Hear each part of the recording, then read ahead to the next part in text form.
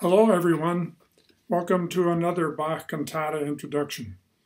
My name is Mark Bangert, and I will be offering some thoughts and observations about Cantata 180, Schmücke, dich, meine Seele. Some cantatas charm most anyone upon first hearing. This is one of them, I believe, and as such, it joins the ranks of sister cantatas, number 4, for instance, Grießlag and Todesbanden, or number 140, Wachet auf, ruft uns die Stimme. There are a couple of reasons, I think, why that's the case. First of all, this cantata is based on a well-known and well-loved hymn. And secondly, the mood of the various movements of this cantata, the mood is quite clear and sort of immediately accessible. You don't have to spend a lot of time trying to figure out what the composer is trying to do. The lexical details of this cantata, that is, for what Sunday it was written and what the first performance date was, are located in your program, so we don't need to repeat that here.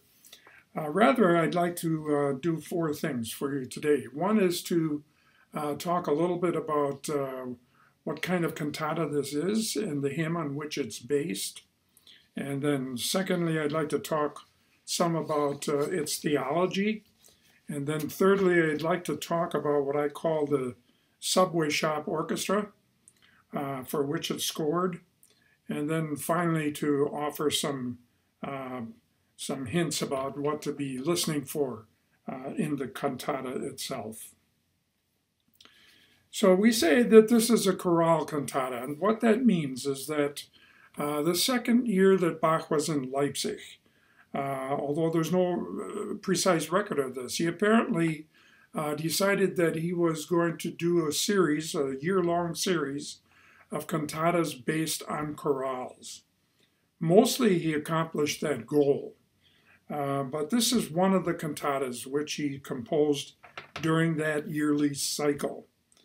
The cycle took place between late summer and fall of 1724 to late spring 1725. The cantata, or chorale cantatas, come in various shapes and sizes. This one is rather typical. An unknown poet takes a 9-stanza hymn and turns it into a 7-movement cantata.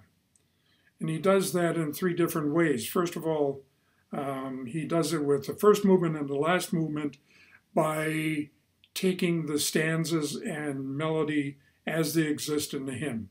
So first movement is stanza 1 of the hymn, the last movement is stanza 9 of the hymn. Secondly, he sometimes takes 2 stanzas of the hymn and sort of mashes them together to make one movement of the cantata. And then the other third way that he accomplishes his task, or she, for that matter, is that the poet paraphrases the hymn stanza and comes up with some new poetry. Bach uses the tune of the hymn 3 times during the cantata. In the first stanza, or first movement, he uses the first stanza of the hymn together with its tune. And as I just said before, the last setting of the chorale, the last movement of the chorale is the last stanza of the hymn. In movement 3 of the cantata, he introduces the hymn stanza with its tune somewhat into the movement itself, and he ornaments the tune some. It's not exactly straight the way you would hear it in the hymn book or hear a congregation sing it, but he ornaments it a little bit. The rest of the music from the cantata is new. The author of the original hymn is Johann Frank, who was born in the same year that the 30 Years' War began. So a good part of his life coincided with the 30 Years' War. He was a lawyer and a politician. Wouldn't it be nice if our politicians today were poets of his caliber? But he was also mayor of a small little village in Brandenburg, and the name of the village was Gaben. He was quite prolific with his poetry. He published 2 volumes in which you can find about 110 sacred poems, so-called sacred poems, some of which pass off as hymns.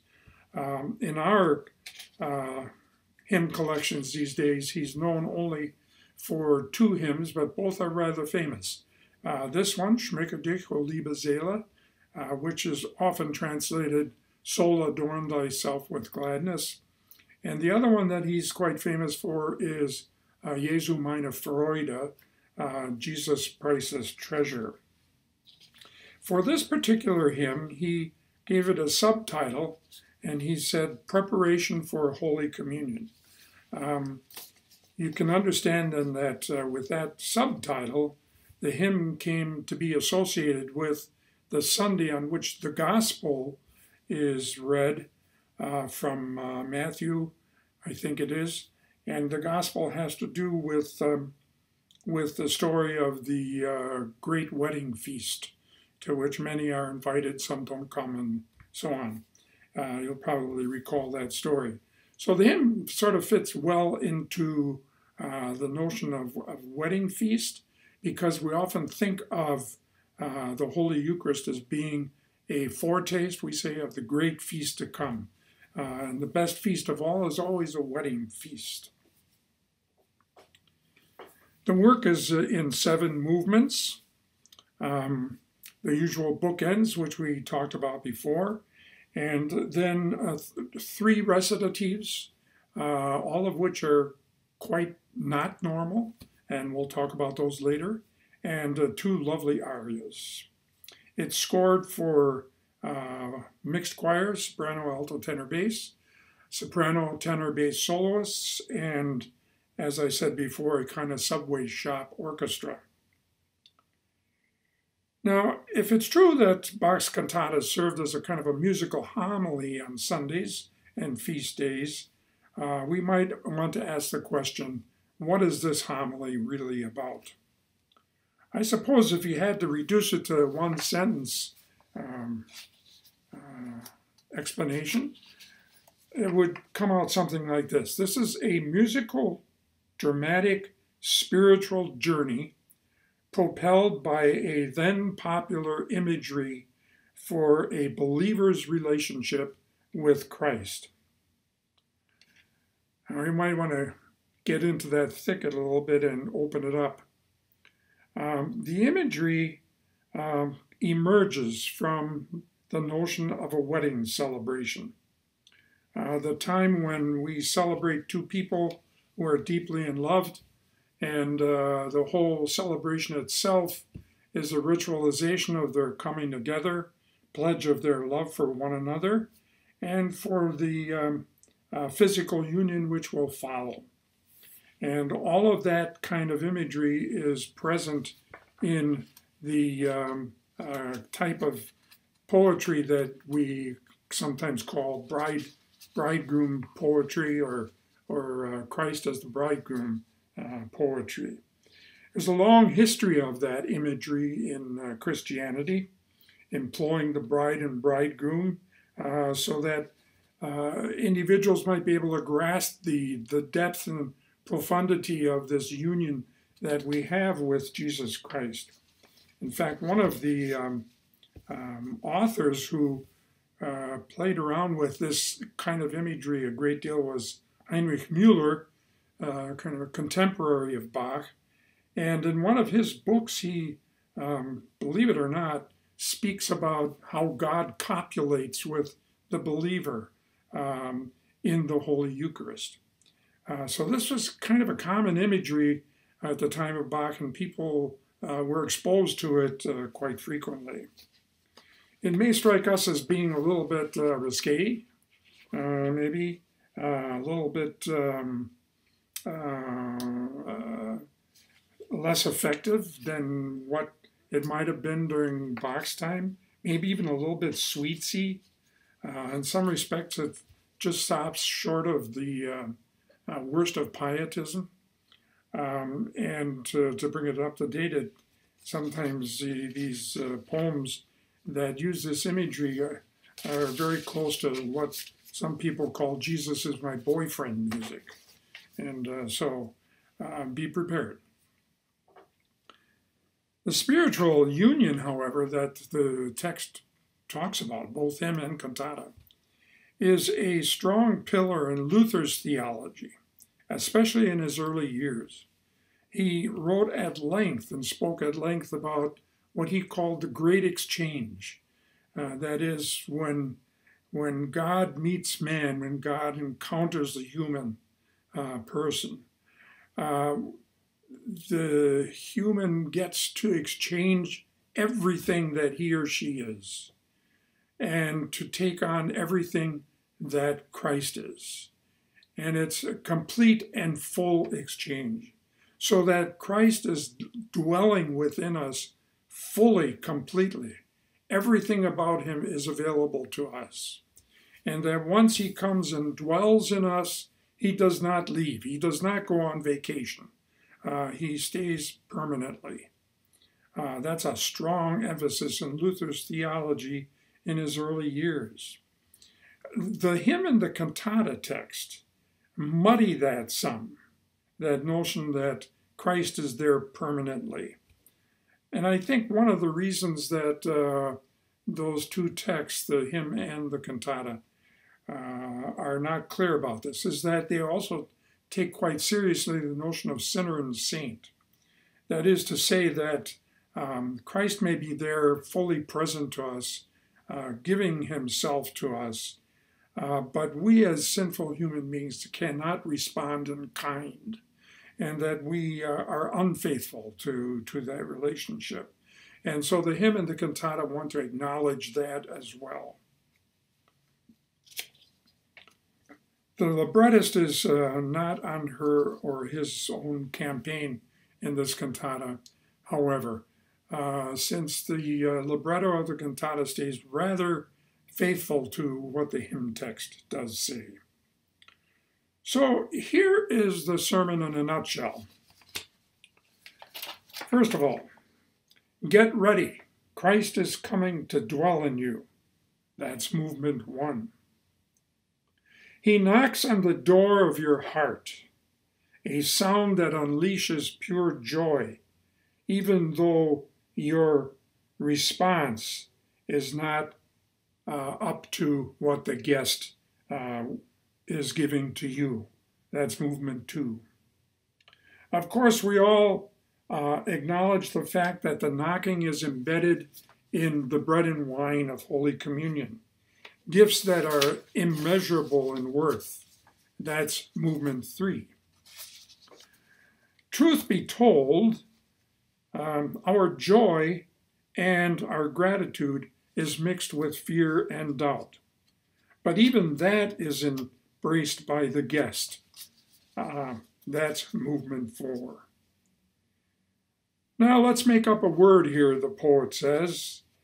This guest, Jesus, is for us a life sun, S-U-N.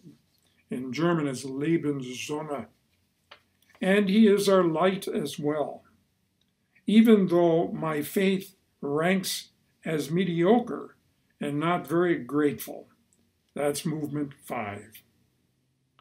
And now, as a kind of a prayer, the one who is journeying on this trip says, so help me out here.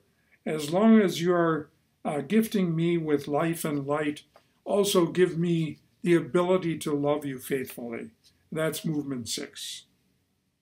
And then, while asking for all these things, help me to get over the Lutheran habit of thinking that my ticket to the great banquet is right belief. Rather, help me to trust your love only. And that's movement 7. Just a word about this new word that's made up by the poet Johann Frank, Lebenssonne, life sun. It's there in movement 5, and in one sense it embodies the climax of the entire cantata. And certainly that movement is the climax of the entire cantata. For it sort of expresses the joy that comes from this union initiated by Jesus Christ and the goal of the journey that's begun in the first movement. The word actually comes from the Song of Songs, the book of Song of Songs, precisely these words here. Who is this that looks forth like the dawn, fair as the moon, bright as the sun? And also from Psalm 19, in the heavens he has set a tent for the sun, when he comes out like a bridegroom from his wedding canopy, and like a strong man runs his course with joy. So it's those two biblical sources that apparently inspired Johann Franck to come up with this new word. Let's talk about the Subway Shop Orchestra. When you look seriously at the scoring of this cantata, it's a little puzzling. And it's like Bach ended up in a kind of a Subway sandwich shop that sells instruments. And he's going through the line. He says, well, I'll take 2 recorders and throw an oboe on top of that. And, oh, you might as well give me a little bit of oboe da caccia as well. And what's that back in that bin there? Oh, it's a violoncello piccolo. I'll take one of those too. Put it all on a section of strings with light mayo. And off he goes. It's worth noting that some scholars believe that Bach frequently associated the sound of flutes, particularly recorders, with the Spirit, with the Holy Spirit, and with things spiritual, just like he associated things fleshy with double reeds, oboes and oboes d'amour and oboes da caccia. Let's see if that doesn't work out in this cantata. I believe it does. In movement 1, what's happening here in movement 1 is the text is urging the soul to get ready for Christ's coming, for the encounter that's about to happen. And so the strings get going in unison, and they're playing a tune that someone has described somewhere as turning in on itself. It's kind of looping by itself, and it has a hard time getting going. It just doesn't want to get off the ground. And so I think that kind of represents the notion of this spiritual journey that we sometimes don't want to go on it, and it's a hard time to get ourselves going. Beneath that, the bass instruments have a kind of a regular pulse with rests in between that certainly suggests the notion of a steady, measured walking. So that's a kind of a journey thing as well. Now, over all of that hovers these 4 wind instruments, the 2 recorders and the oboe and oboe da caccia. And they're playing very long notes. They're not moving along at all with the steps that are going on beneath them. They're just sort of there, and they change occasionally just to create different harmonies. And one wonders whether that is not to evoke from us a kind of a sense that Christ as both God and man, spirit and flesh. Christ is hovering and patiently waiting to encounter us as human beings and to come and dwell with us. And this moves on for several measures until the choir enters, and with its text and the soprano singing the tune very clearly, the others weaving counterpoint underneath. The text clearly says that what's happening here is that we are to get ourselves ready, to dress up, which is what the German word means. To comb our hair, take a shower, put on good clothes, get ready for this guest that's coming. I think it'd be worth to hear an excerpt of that so you hear a little bit of it.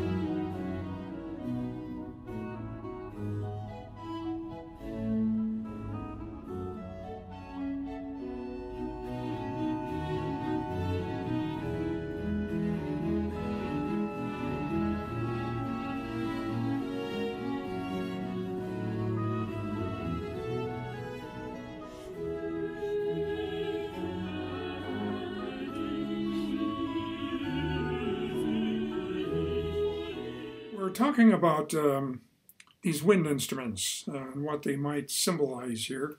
Let's look at movement 2.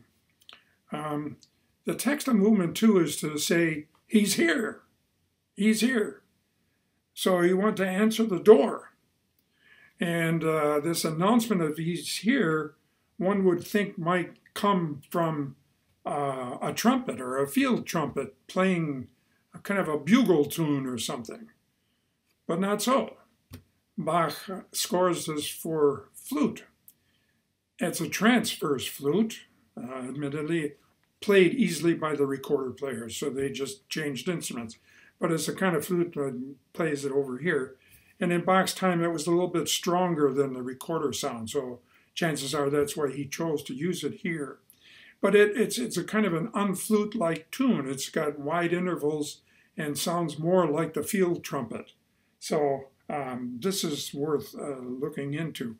And then you will hear, we're not going to play an excerpt here, but when you finally hear the cantata, if you listen carefully in the very first measures of this movement, the bass instrument is playing a kind of a figure where there's repeated notes, which sounds an awful lot like somebody knocking at the door. So listen carefully for that too. Then a final example about these wind instruments would be movement 5. In movement 5, this is the one about the Lebenssonne, and it said it was kind of the climax of the cantata. And what the text is describing here is that the union is complete. We have been able to experience Christ in bread and wine. He is indwelling now. This is pure joy. Everybody is together. So there's a union that happens, that kind of union that Luther described as the great exchange. And that's described musically in this movement, with everyone getting together and playing together. So it's scored for the entire orchestra. And the soloist has a bit of a challenge here to sing against that wall of sound. But nevertheless, the sound is of such a nature that you get to hear this sort of unity, this sense of everyone coming together and doing this together. Let's hear a little bit of an excerpt of that too.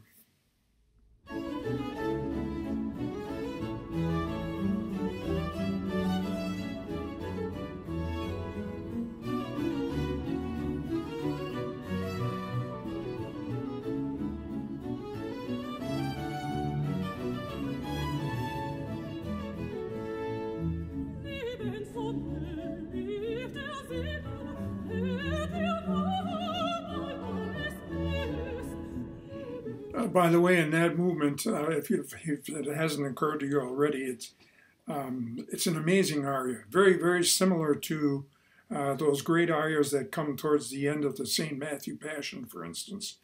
And it tends to become an earworm for you. It's a very lovely tune, it kind of expresses all the joy of the wedding and the union that's about to happen and is happening. And now let's talk about that violoncello piccolo. It's, first of all, not a Suzuki-sized cello for children, but is an actual cello of some small size. And it's a cello of 4 or 5 strings. And it was so small that it was played by an instrumentalist who stood and rested the cello on a stool. That's how small it was. It had a range that went from the C below middle C to 3 octaves above that. So it spanned quite a bit of the gamut of sound. And because of that, composers didn't know how to write for it. What clef did they choose?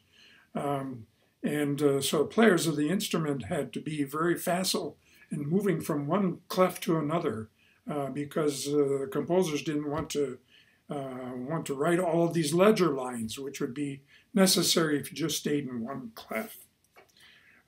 So that's the violoncello piccolo.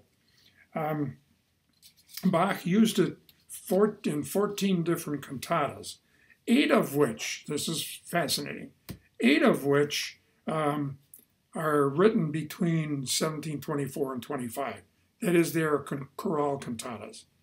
So the theory is that it could have been that there was a visiting violin cellist, piccolo cellist, who was in town during that time. And Bach wanted to make sure that he would use him or her in the orchestra. Or maybe he was just in an experimental mode, which is highly likely too, because he loved new instruments and liked to experiment with them. Or it could have been both of those things. The instrument exists in museums these days mostly. And so performances of like Cantata 180 will not use a violoncello because you can't find one.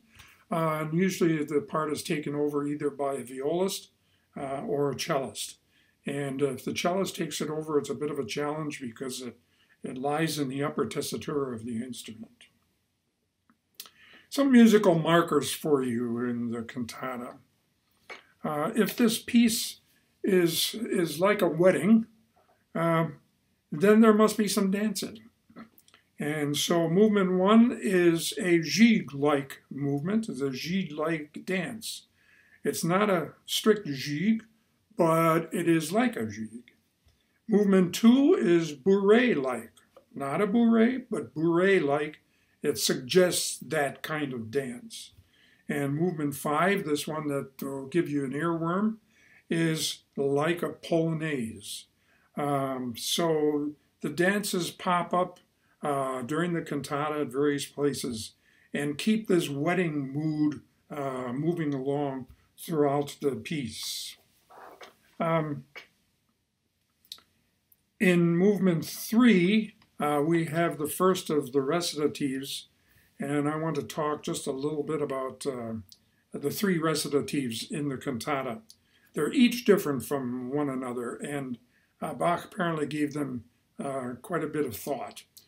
This first one in movement 3 begins as a secco recitative. That means that the voice is all alone by itself, together with just the keyboard, nothing else. And it's a typical kind of narration. It's not really measured very well. But after a few measures of this secco recitative, the movement breaks into what we call an arioso. It's kind of like an aria, but not an aria. It's kind of like a baby aria. And it's at that point where Bach introduces the violoncello piccolo with its own obbligato part, which is quite lovely and a little bit difficult. And the voice sings a stanza of the chorale, but in ornamented fashion. So you'll hear the chorale melody. It's there, but it's being ornamented. So that's first of the recitatives. The second one is in movement number 4, and movement number 4 is an accompanied recitative. So it has two recorders together with the solo voice, and the recorders are playing a very long notes to begin with, but they become increasingly agitated. So there's more and more activity from them. So by the time you get to the end, they're doing a lot of notes, playing a lot of notes. And the reason for that is that the movement is sort of the central point of the cantata, where fear and doubt changes into joy. So the fear and doubt moves musically also into joy. Then the final recitative, which is in movement 6, begins as a secco recitative as well. But here again, several measures in, it moves into arioso form. This time, the vocalist is given all kinds of unbridled melodic flourishes to indicate the joy that has come to us with Christ in the bread and wine of the Eucharist. Finally, the last movement is just a chorale setting by itself, and you'll recognize that very easily. When I first started thinking about this cantata, I contacted Cantor Costello and I said, how come you chose this communion cantata for Palm Sunday? And he answered the way I expected him to and said, we're very close to Maundy Thursday, which is when the church liturgically observes not only the giving of the Great Commandment, but also the institution of the Lord's Supper. And so he said that was one thing that moved him, and I suspected that all along. Another reason is that Bach wrote only one cantata for Palm Sunday, and you can't keep doing that over and over again. But his reasoning, I think, is so good. And you could even push it a little farther. And that is to say that Holy Week as an entirety is an opportunity for believers to really enter deeply and profoundly into that mystery that Luther called the Great Exchange, where everything that is Christ's, his death and passion and resurrection, becomes ours. And everything that is ours, our failings, our doubts, and our fears, become his. And so in a sense, this cantata 180 that you are about to hear, is a cantata which summarizes Holy Week and brings it all to kind of a musical expression, musical spiritual expression, even as it is a musical and spiritual expression of Jesus himself. So with that said, enjoy the cantata.